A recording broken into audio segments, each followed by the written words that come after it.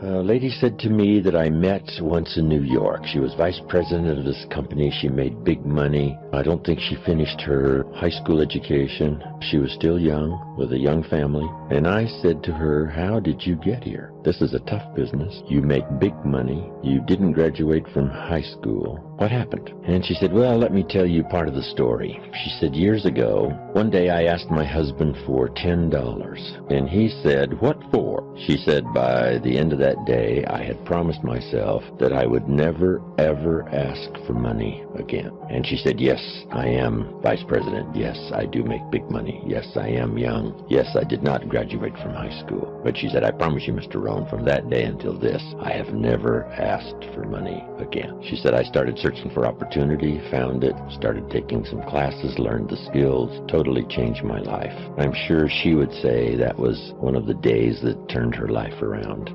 There is a day, seemingly like any other, when everything changes. It's the day when you make the decisions, once and for all, to walk a new road toward the goals that, until that fateful day, have only been misty dreams. It's the day you say, I've had it with living a life of poor health, an empty bank account, and broken promises, where you're suddenly filled with the resolve to do whatever it takes to finally live the life you have always known you are capable of living. It's the day when you're filled with the awareness that time is precious and that each day that passes by unnoticed is like releasing a helium balloon into the sky. Soon it will be a distant memory, never to be seen again. It's the day you decide to seize those precious moments and make every one of them count. It's the day that turns your life around. You've got to do this. I was going to give a presentation, and this voice inside of me saying, you can't do this. You don't have everything it takes. Shut up. I'm behind on my bills, and you're telling me what I can't do. I have got to do it. You'll get scared sometimes. Your mind will go blank on you. Some people you will allow to unnerve you, and you wonder, what's wrong with me? I'm not crazy. That's why you've got to learn to make a conscious, deliberate, determined effort to stand up inside yourself, working on yourself, watching that inner dialogue. It will determine the quality of your life. I don't believe this. I know this. I've had a challenge of losing weight. I'm walking through the airport, this voice say, why don't you have some M&M peanuts? No! Well, just one. Then after you eat that, you might as well have a Snicker now, you sucker. I mean, it's challenging. My mother fixed the kind of sweet potato pie you can't eat with your shoes on. Have to take your shoes off so you can wiggle your toes. It sticks on my fingers. It says, eat it. One little bite won't hurt. That voice, constantly. Little demons from Colonel Sanders driving my car in there. I had to say, no. I'll diet tomorrow. I saw a skinny man get hit by a truck.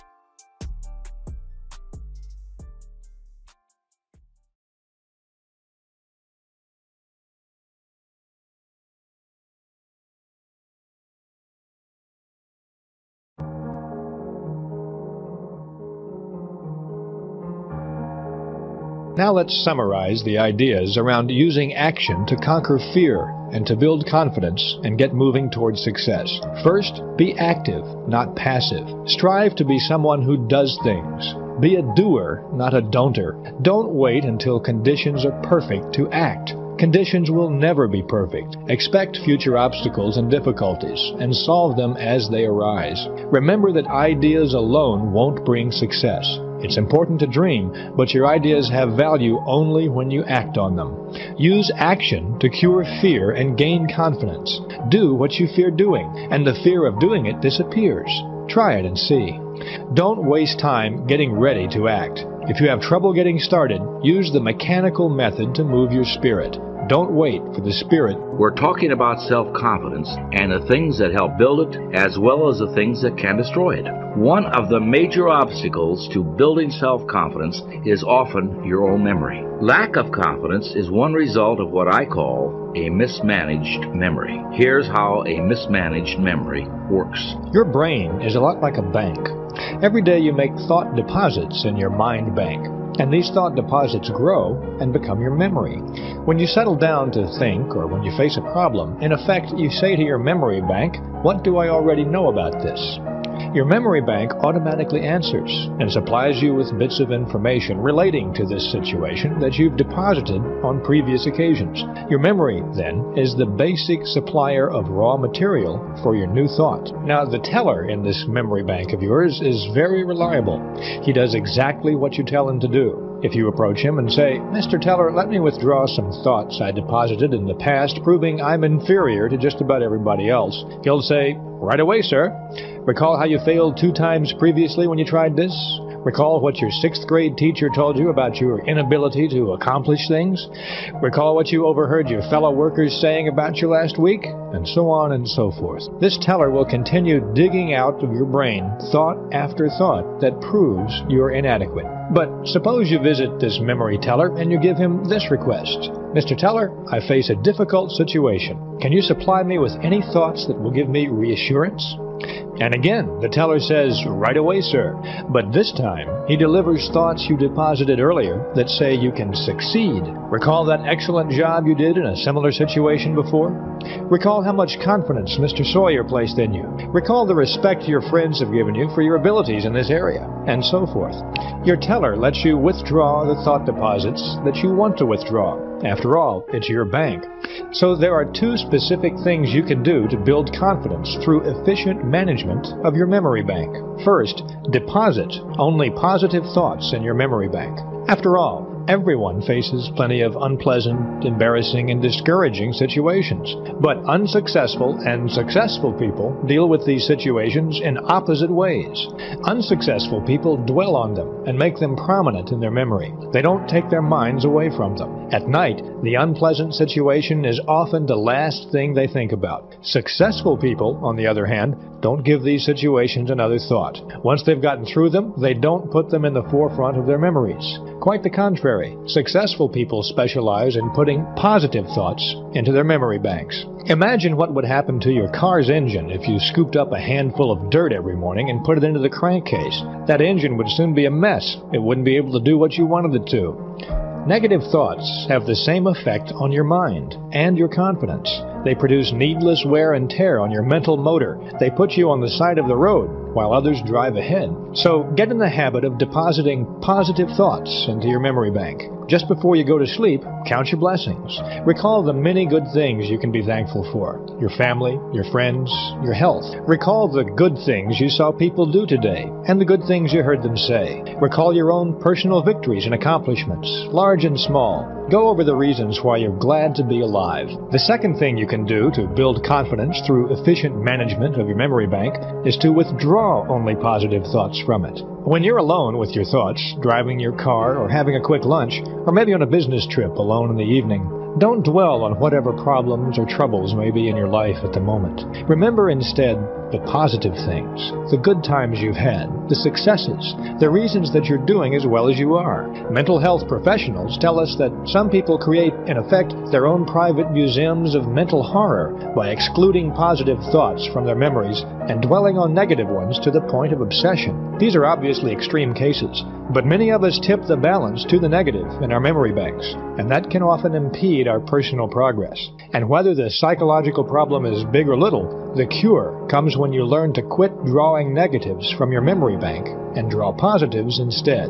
Don't build mental monsters. Refuse to withdraw unpleasant thoughts from your memory bank. When you remember situations of any kind, concentrate on the good part of the experience. Forget the bad. If you find yourself thinking about the negative side, turn your mind to something else. Take a nap, go for a bike ride, work in the yard. You don't need negative thoughts. You can live much better on a pure diet of positive ones. The encouraging thing that you'll discover if you practice these attitudes is that your mind will cooperate with you. Your mind really doesn't want the negative thoughts. If you ignore them, your teller will eventually cancel them out of your memory bank. One of the most common mental monsters we build is our impression of other people and how we measure up to them. People often fear other people. Why is it? Why do so many people feel self-conscious around other people? And what can we do about it? Fear of other people is a big, big fear. But there is one way to conquer it. You can overcome that fear if you learn to put people into proper perspective. I remember when I was inducted into the Army back in 1942, I was a very shy, confused young man, and I thought that everybody was bigger than I was, stronger, smarter, in every way superior to me. And my experience in the induction center really taught me something different. I saw maybe 1,000 people come through there who were tall, skinny, smart, dumb. In any event, they were all just almost as confused as I was. In fact, in many cases, much more confused. So I started gaining a sense of worth about myself, realizing that the people that are my peers are just as confused and just as scared as I am about this world that we're entering into. When this event became real is when you enrolled yourself. Before that, it was an idea. And there's lots of people who intended to be here, but they never locked it in. So I lock it in advance, because if I hadn't locked it in after Date with Destiny, there's no way I would have got on a plane, flown all the way there, and then put myself in a room for 7 days and nights. But I'm grateful I did. And I only did it because I already locked it in place. So I encourage you, number one, figure out at least twice a year, what are you going to go to that's going to make you grow and expand? How many of you feel like these last couple of days have been some of the most growth you've had in a couple of days here? Say, then why settle for this one time? Again, I'm happy to do it with you. I have other programs if you want to come, but you're not limited to me. I don't care where you go. But before you leave here, you should schedule what's next. Do you know why? Because how many were looking forward to this for a long time and very excited about this? I'm curious.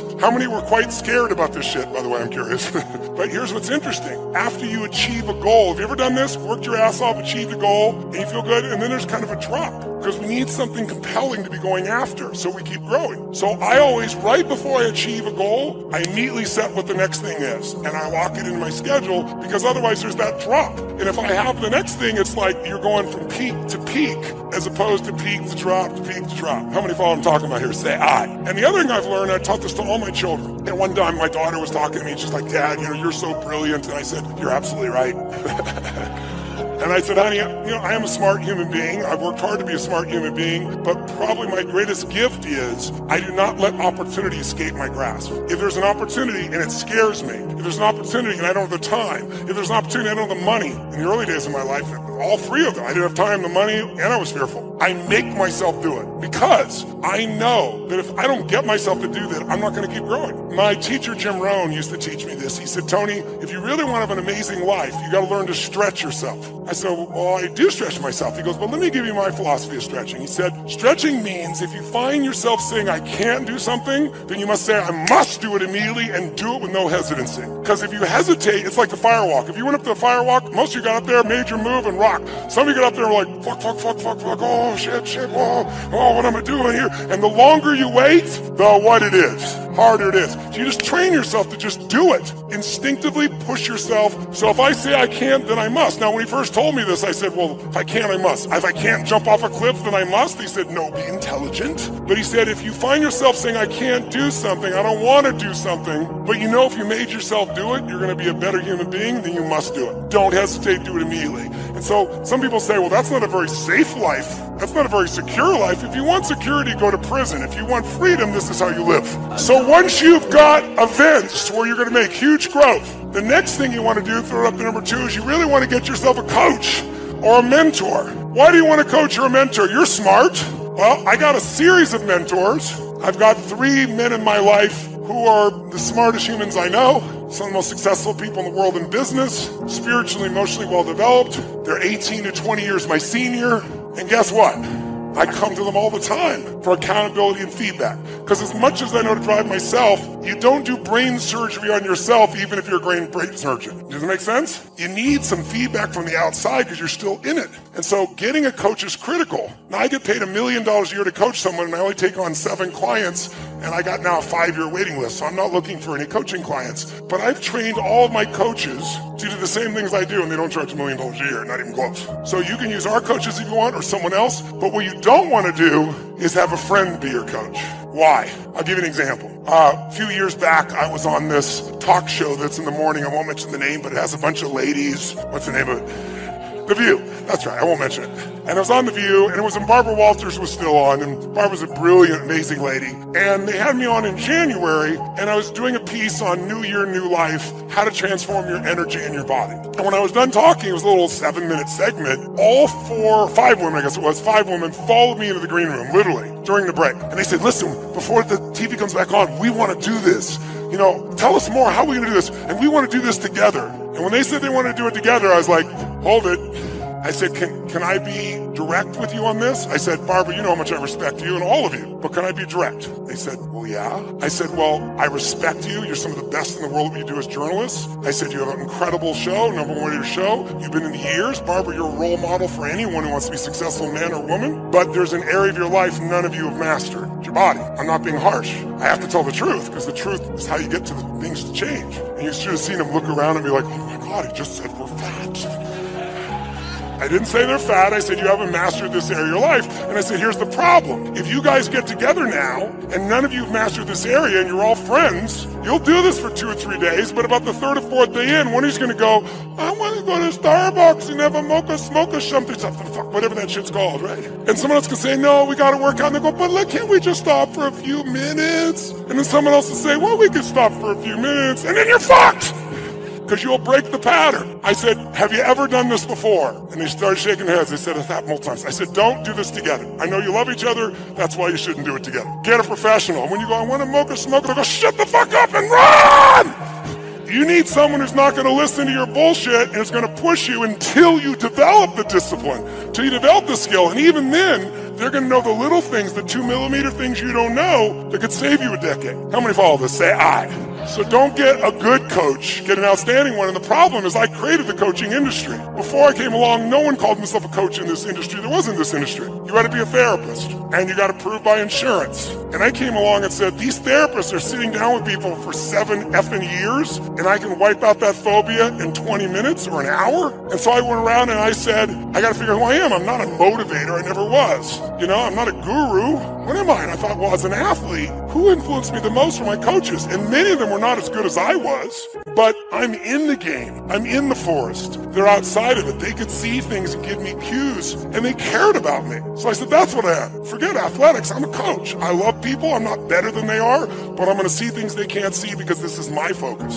right? And so I did that, and for many years I called myself a coach. No one did, and I remember I was on Larry King Live, and I just started coaching President Clinton, and he goes, what is this coaching thing? You're not a coach. You don't coach athletes. I said, well, actually I do, but I said, no, here's what I mean by coach. And I was about to give it up, and like within the next 6 months, everybody was a coach. Therapists started calling themselves coaches. Financial planners started calling themselves coaches. It became a term of art. Now I hate it. You know why? There's no standard, right? Anybody can say they'll call themselves a coach. Anybody go out there and do it. They go to some class, some idiot teaches them 3 skills. They've never produced the fucking result in their life, and they're a coach. So I feel like I created a bastard industry. And so like any industry, there's good and bad.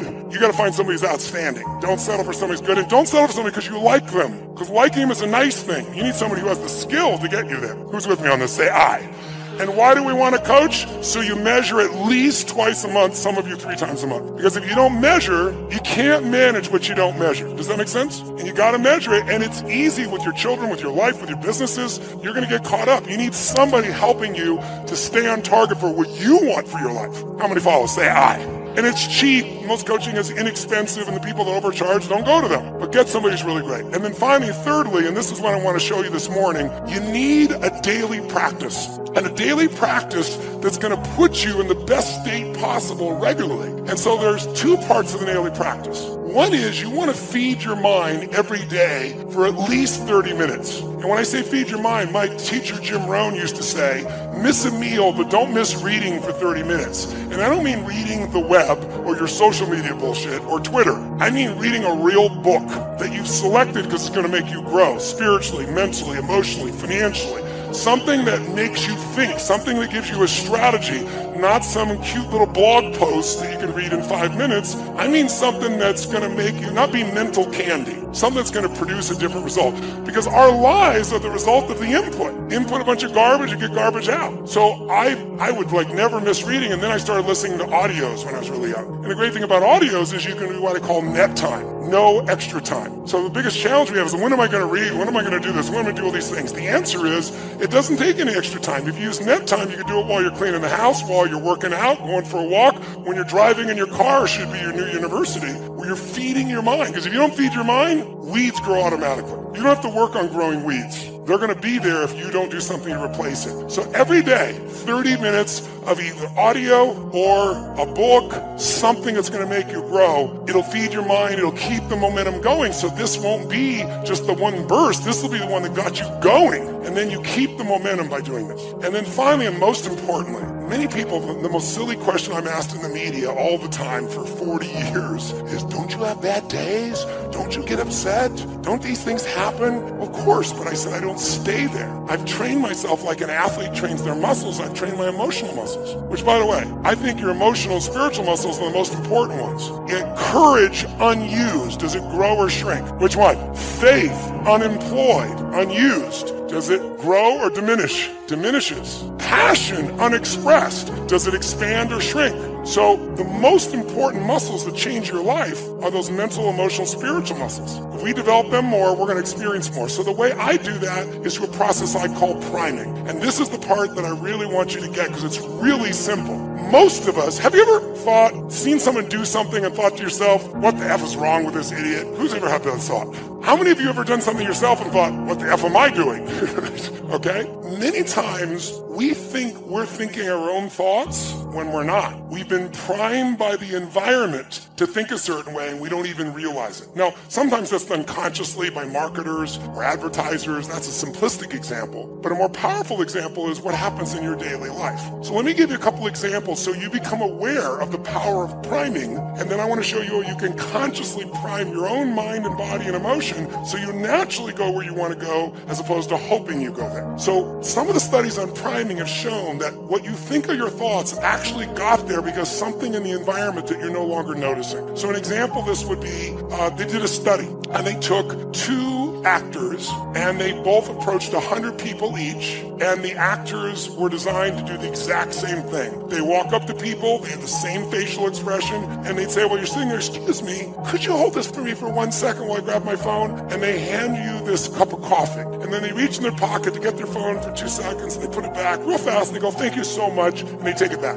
And every time they did it exactly the same way with all the people, 200 people, 100 each. Each person did 100 people, but 50 of those people they gave hot coffee to. 50 of the people they gave iced coffee to. Now listen to this. This is mind-boggling. After 35 to 45 minutes, roughly, a person walks by outdoors or at the mall, wherever they did this. They have a checkboard, clipboard, and they go, excuse me, we'll give you $20 if you'll give us 3 minutes of your time to read these 3 paragraphs and answer 2 questions. 95% of people do it. $20, 3 minutes, I'll do it. And they read these 3 paragraphs, which is this story about this main protagonist. And then the 2 questions are, tell us what's the first emotion that you link to the main character, and what's the second one? Those are the 2 questions. When they do this with people they had hot coffee to, 80% of the people, 81% to be exact, roughly 81, say that the person they read the story about is generous and warm. Sometimes they have the word loving, but generous and warm is always there. The people who had the exact same presentation 34 or 40 minutes earlier were given iced coffee. 80%, there's a 1% difference, which is statistically irrelevant. 80% of them say the person is cold and uncaring. And the only difference is 35 or 40 minutes earlier, somebody handed you a hot or cold cup of coffee. That's wild, isn't it?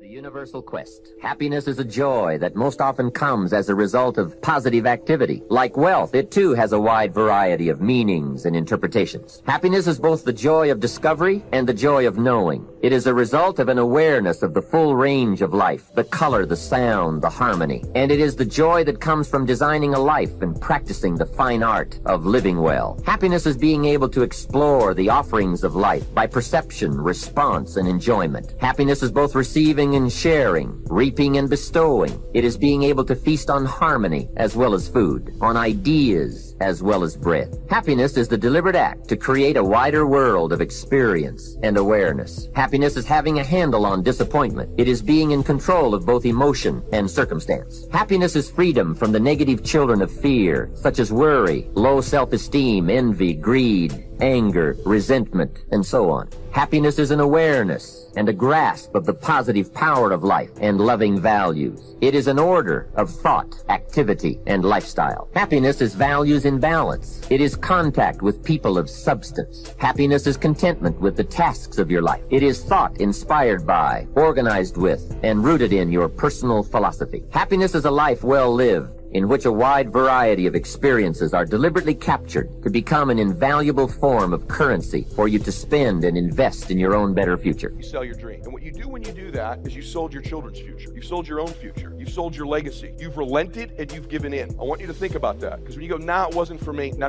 That's the easy way out. Nah, I decided I'm not going to pay that big a price for my grandkids' future. I've decided I don't want to really retire my parents. I've decided I don't really want to be somebody. I've decided I don't want to accumulate enough money to fund that church. I've decided all this stuff I say about who I want to be and what I want and all that other stuff, I kind of want it, contingent on it's not too hard. And that's what most entrepreneurs do. In fact, in a year, of the 500 people here, there will be several hundred of you who have already sold your family down the river. And I say that to you so that you can begin to negotiate the price in advance. I love you. I want you to win. I want to see you prosper. I want to see magic happen for you. And if you don't, while you're at this meeting, all the notes, all the logistics, make a decision that no matter how big the price gets, as long as it's legal, ethical, and moral, I'm going to pay it. I've negotiated in advance. My will to win, my family's dreams, my future is not for sale.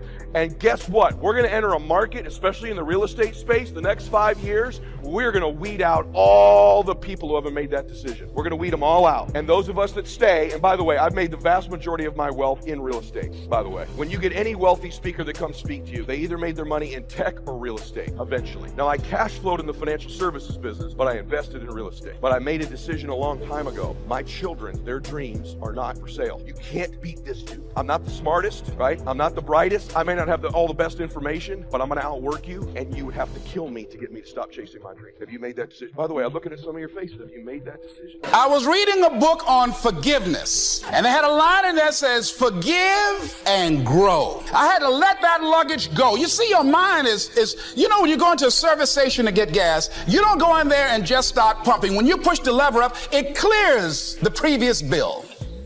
By the same token, if you want to begin to move, you've got to clear your mind of all the unnecessary luggage and baggage that's weighing us down. I couldn't move. I couldn't think about what am I going to do to get out of this situation because I was so concerned about what happened and what he did to me and how bad it was. I was so stuck in that I couldn't even focus on what I should have done. Feeling sorry for myself and angry, and none of that was taking me anywhere.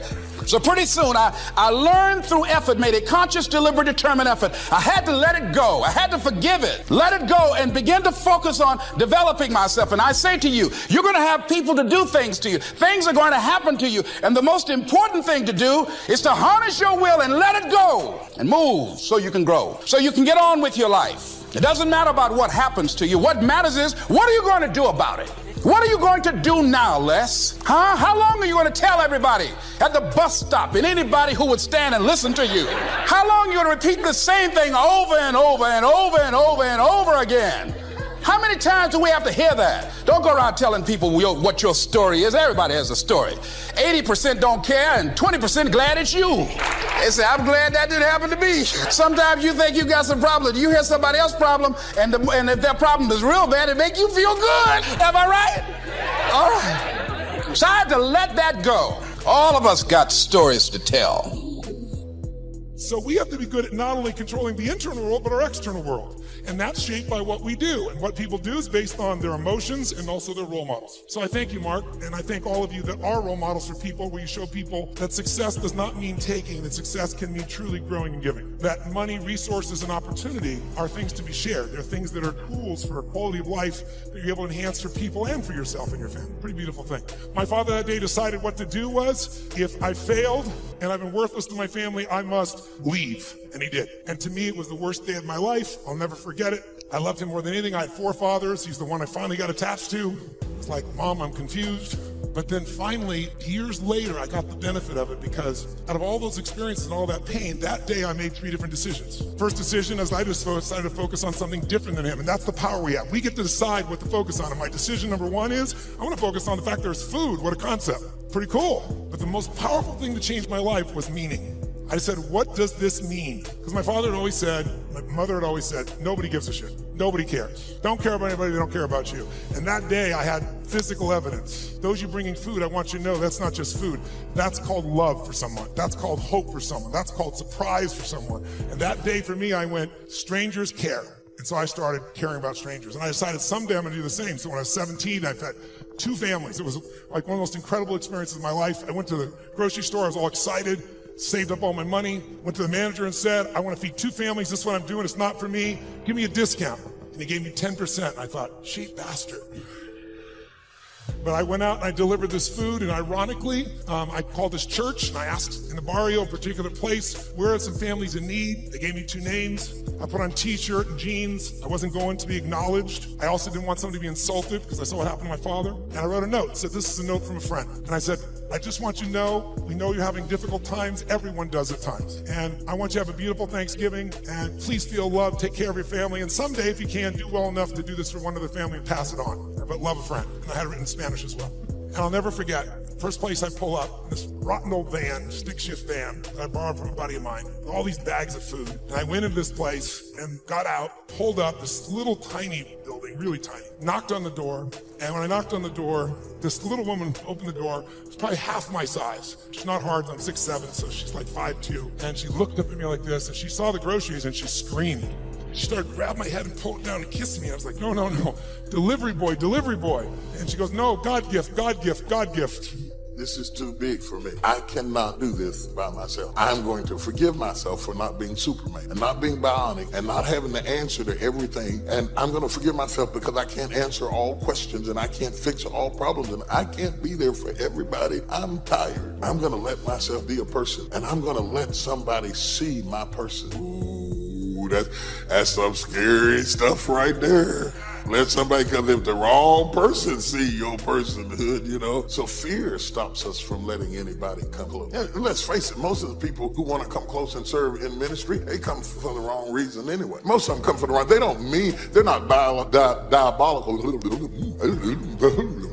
They're not diabolical people. They're good people. But I teach people this, and this might be worth noting. The church is both an organization, organized, structured, apostles, prophets, pastors, teachers, evangelists, deacons. It's an organization. It has to have structure. If it doesn't have structure, it doesn't run right. This meeting is effective because they have structure and order and plans. They don't just come in here and see what the Lord's going to do.